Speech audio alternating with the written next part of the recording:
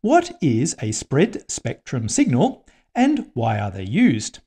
Well, let's start by looking at a standard signal, and here I'm showing an either amplitude shift keyed or pulse amplitude modulation signal, where in the time domain, we're going to send each of our digital symbols for a period of capital T.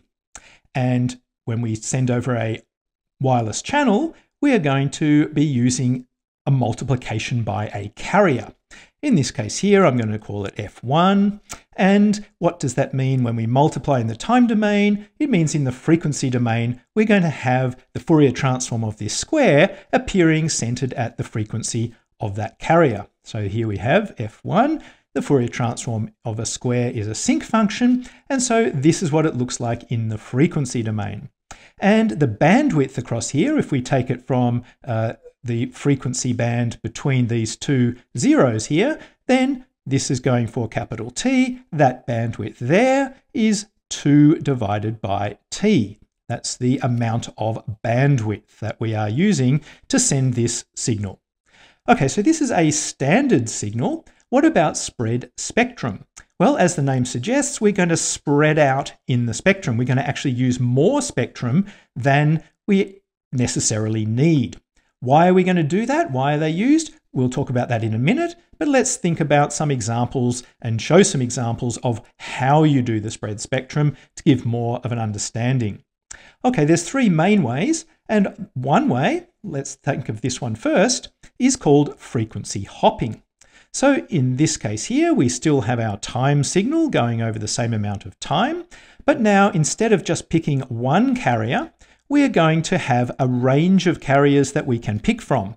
And in this case, I might just show it with 4, for example, and we are going to randomize the choice of the frequency. So now, instead of just using a single frequency, we are going to hop between them. So at any given time, we'll only be using one of these frequencies, but we're going to randomize the choice of hopping between them over time. So what does that do in the frequency domain? Well, we get to choose where these frequencies are. So let's say, for example, we chose that to be F2, this F3, this F4, for example.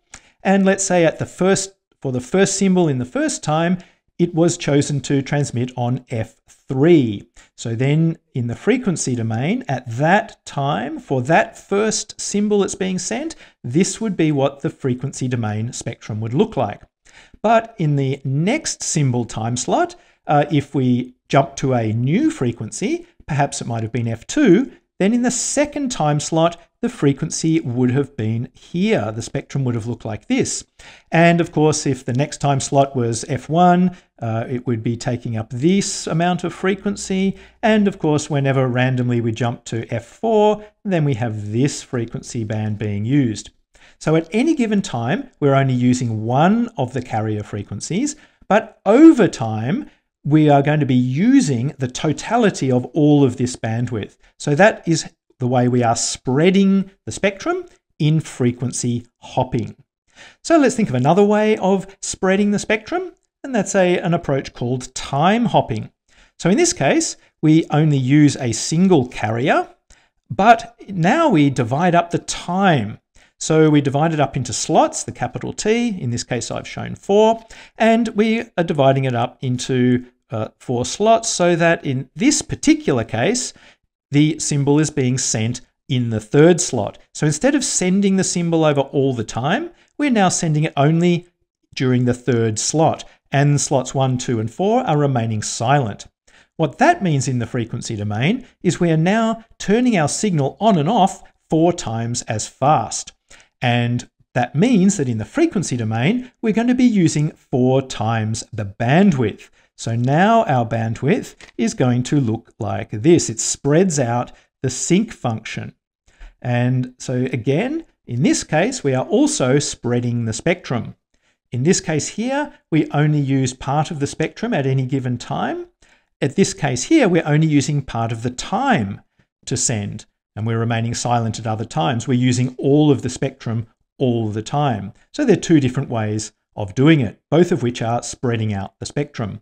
In this case here, the bandwidth between these 2 points here, the 2 zeros here, is multiplied by a factor of 4 because we've got 4 slots. So this is now 8 divided by t. That's the spread spectrum. And the third main way of doing it is what's called code division multiple access. And in this case, we are going to be using all of the time slots and all of the frequencies. So in this case, what we do is we take our time and we put a randomized code.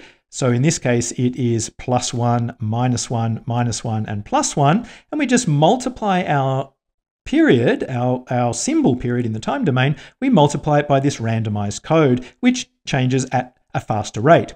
And of course, here I've shown it with 4 elements of the code. And that means that just like with time hopping, we're going to be spreading out in the frequency domain. So this, the Fourier transform of this, the frequency usage of CDMA, is the same here as it is for time hopping. Okay, so why do we do this? So this is the question here. I mean, we've shown about how the spreading happens to spread the spectrum, but the question is why? Why do we spread the spectrum? Well, there are a number of reasons. So let's pick one of those reasons and try to use an example to show it. And the first reason is to be able to use multiple users all using the channel at the same time, but without needing to coordinate those users. And so, for example, in frequency hopping, if we hop around the frequencies like this, then another user can also be hopping around the frequencies. And if we have enough frequencies, I've only shown 4 here, but if we had more frequencies, then there's a small chance that both users are trying to use the same frequency band at the same time. And so you can have other users using the other parts of the spectrum that you're not using. And therefore, everyone can use, lots of people can use the spectrum at the same time without coordination. So that's a really good advantage of the randomization in frequency hopping. Exactly the same thing happens with time hopping. It's just you're using different time slots and the other users. So, and in CDMA, what happens is if you have users with a different code sequence, then it turns out you can actually receive multiple signals at the same time without them interfering. If you want more information on CDMA, then check out the show notes. We've got a number of other videos on the channel about CDMA and other aspects of communications, like different modulation formats and so on. There's a web page you'll find there with a full categorized listing of all the videos on the channel. So one of the reasons is multiple users.